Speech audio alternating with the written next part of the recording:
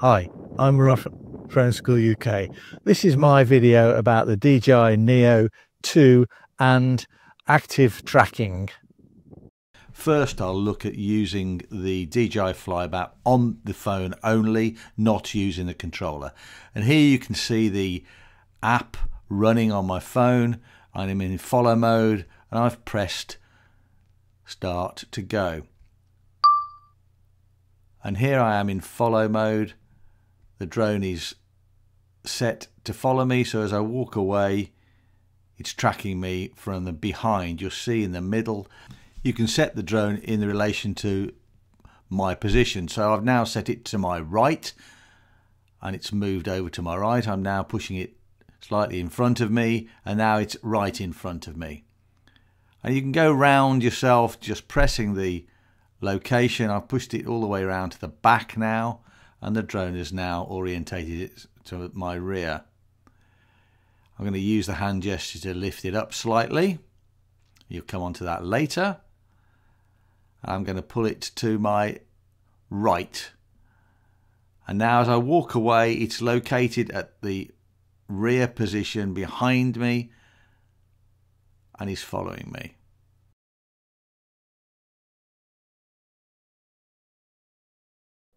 Circle, rocket, droney, follow, selfie shot. So those are all the different shots. On the front of the Neo 2 is a display. It's on the opposite side to the collision avoidance display here.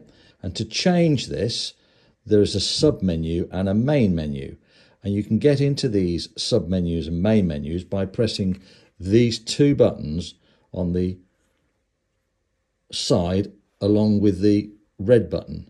If I press these buttons now and just scroll through, you'll hear Selfie shot, droney, circle, rocket, follow. And those are the ones I've already pulled into the main menu. And if you press this here, it'll start it or switch it out if you're in the sub menu. Let's go across again, and if I press this for a longer period of time, it'll change it onto the sub menu and we can scroll through those, and then you can come out of it using the red button. Let's have a look at that now. We've got follow, which has three different options. Let's press the first one, hold that down. You've got low, flat, and flat, I think. High angle, High angle, low angle, low angle, flat. flat. Three different options. Hold that down again, hold it, and we've got left, rear, rear right, right. Those are the points around you, whether it's behind you or in front of you, to your left or your right. Hold that down Front again. right, close, medium, far. So there's three options close, there. medium, far. And those are all of the different options that we have. So we come out of that. Let's now take an in-depth look at focus tracking and how this works with the controller. I'm now going to turn towards the Buggy and I'm going to press the focus tracking enable button top left, which is subject scanning. So it puts a cross on me, and then the menu that you see is Activetrack, Spotlight and POI. Those are the three alternatives, and we're in Spotlight mode, which is the default. So you can see it's on Spotlight mode in the middle. I can move the drone away from me using the sticks, but in effect the Spotlight mode is like it always is, where it stays on me and focuses on me. We're now in point of interest, and I can now, which is circling me, I can send the POI into left or right. I'm going to send it around to the right. I can change and vary the speed by how far I pull the button to the right or to the left. So it's about 3/4 speed now. But as I walk and I move, you see the actual point of interest is moving, which is me, and the point of interest diameter stays the same and moves with me. I'll now slow the point of interest down, pull it to about just under half, and it's going around a lot slower, and it's got the word slow against it, as you can see. We'll now start to have a look at stopping this and look at Activetrack. So I'll press on Activetrack, and as soon as I press on Activetrack, we get this circles to come round. There's two circles, there's an inner circle and an outer circle, and you can change the distances and the height on both the inner circle and the outer circle, and you can move to the inner and outer circle or any position on that circle. If I click on the three lines on the settings, it shows me the inner and outer radius of the two circles, and it also shows the inner height and the outer height of the two circles as well. And you can slide both of these to change them. So I'm actually trying to put Activetrack on now. So I'm going to track onto the Buggy now. And you see it's actually picked up the Buggy, but this is an anomaly because it doesn't actually recognize the Buggy and it keeps losing it. So I wanted to show you this warts and all, and I'm trying to use the Buggy and trying to get it to track the Buggy, and I've taken it off me and I've moved away and I'm actually just focusing on this Buggy, but it will not select it. Now later on I'll show you picking up a car. It has no problem tracking a vehicle, but for some reason it won't pick up this Buggy as a vehicle. It just won't pick it up.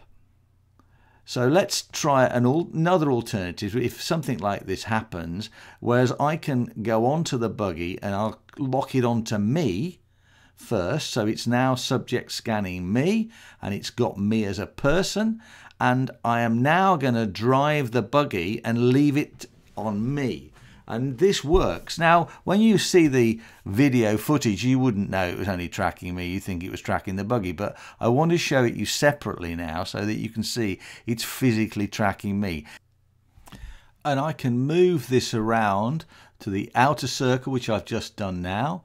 So it's left side outer circle, and it's moved away to the battery level diameter, is low. And then it's come up with a Aircraft low will battery return to the home point this is in 10 one of the seconds. problems on the Neo 2. It's only at 27% the battery, and it's showing a low battery warning, and it will terminate the active tracking because of that. And I'll just land it on my hand and we'll get another battery. Let's resume the tracking now. We've got another battery in, and I'll jump on the Buggy like I did before, and it's tracking me rather than the vehicle, and we'll try the same thing again. So I've now got it in front of me slightly, and as soon as I move it should start to move, and I'm now going to select the left hand side inner circle. Let's try and pick up a little bit of speed now, and then as it picks up and starts to pick me up on the side, I'm going to press the outer circle now and let the drone pull away to a higher level on the second circle. And then I'll push my foot down a little bit more, turn to the right, and you can see that it's tracking me clearly and smoothly. And then we'll just come to a halt about there. Now we're at one of my course locations, and I'm going to show you vehicle tracking working properly. So this is now locked onto my car and being controlled by a couple of the students. And now as I drive away, the scanning is working. I'm just taking my time now. You can see it's now following me behind on the inner circle. So I'm using the inner circle following behind. I'm just going to leave it on the inner circle following behind. I'm going to turn to the left, go through the outer part of the car park, and I'm going to turn to the left between a couple of vehicles, and I'm going to put my foot down a little bit here and just accelerate a little bit faster, and it's starting to keep up with me and flying really well. So it tracks vehicles well for a very small drone, and then we'll just come to a halt here. If I click on the three lines on the settings, it shows me the inner and outer radius of the two circles, and it also shows the inner height and the outer height of the two circles as well, and you can slide both of these to change them. Hope this video on tracking has been helpful. If you want to see more videos, subscribe to the channel. Happy flying. Bye for now.